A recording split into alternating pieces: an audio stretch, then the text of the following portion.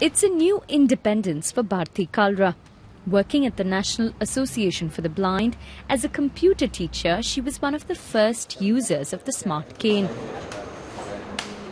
The 24-year-old has 100% blindness and earlier needed help to navigate her way to the office.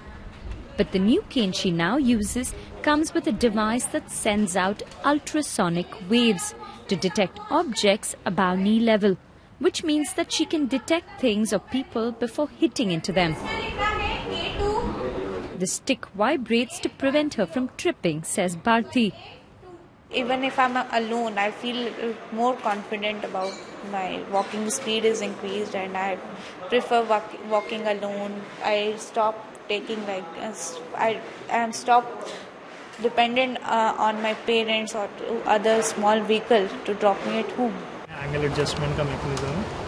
Designed by the Indian Institute of Technology in Delhi, the smart cane is the cheapest cane of its kind.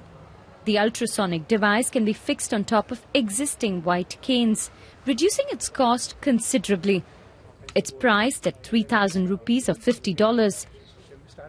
While the closest product in this category is the Ultra cane, priced at $1,000.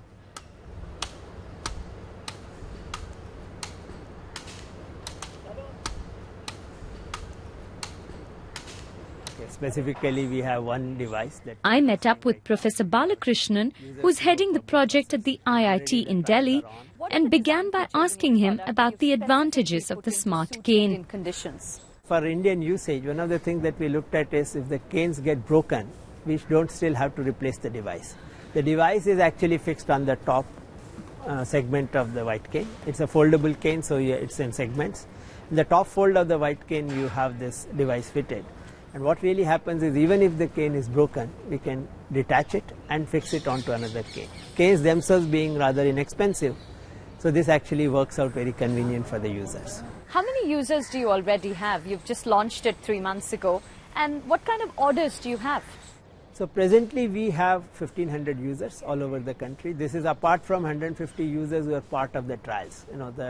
To establish the functional validation of this product, we went around 6 different sites, 150 users. After that, we have 1,500 users who have actually either purchased or received this through donations. Do you have the resources to take this product from your lab to the market? By ourselves, like IIT Delhi, definitely we don't have the capability. So we were instrumental in both designing the product as well as doing the prototypes, and also the initial part where we could get the product tested. The whole project, the translational research, after we have demonstrated the lab prototype, actually came through Wellcome Trust UK, a charity based in UK. They funded this project under affordable healthcare. So their funding was really, I would say, very, very generous, in the sense that they were very clear that they wanted a quality product out. So whatever was required for that quality product, they funded us. Only constraint, they kept on putting us on the affordability part, which has really helped us, because we finally have got a product which is very affordable.